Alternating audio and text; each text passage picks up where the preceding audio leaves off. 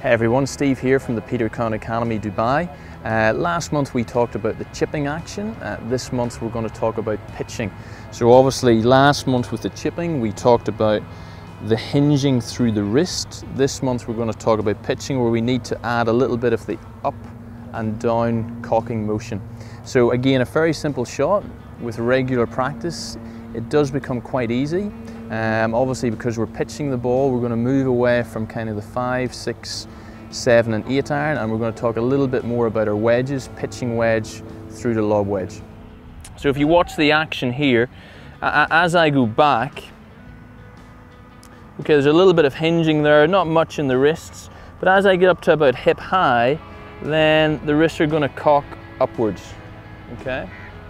From here it's important we then bring that club back down through position back onto the ball. What you will find once you get past, say, parallel, as the club starts to cock up, it also gets a little bit behind the hands, and really the reaction from here is to let the club drop behind. And you see a lot of mistakes with people who struggle with their pitching.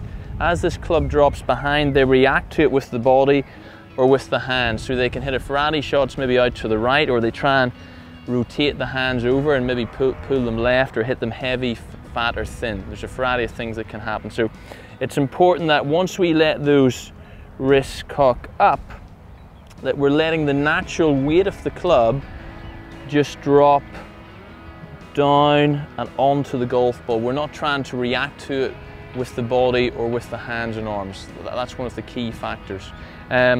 So we've got a little pitch shot here up to the flag. We've probably got about 20 yards. So again, we don't need too much width in the stance. Okay, so we're pretty upright, and like we talked about again, we love the vertical shaft angle. That just helps us to allow that club to naturally drop onto the back of the ball. If we get too far away from it, as we've talked about in many articles before, it's very easy now for the club to drop down and hit way behind the ball, and then again the body reacts and you miss hit. So we're going to get still pretty vertical with this. Again, feeling that the left heel's a little bit off the ground. And the initial takeaway, like I said, not too much movement in the wrists, maybe a little bit of a hinging motion. And then once we feel as though we're kind of hip high, we let the wrist cock up.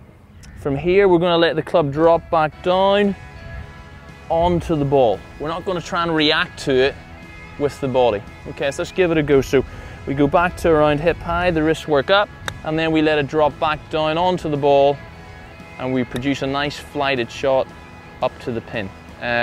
So again, realizing how the wrist action works and understanding how you should be letting the club go with gravitational forces and drop back onto the golf ball are the key factors for good pitching. If you want a little bit more information on how this all works, please come to the Academy here at the Emirates Golf Club, and we'll be more than happy to help. Thank you.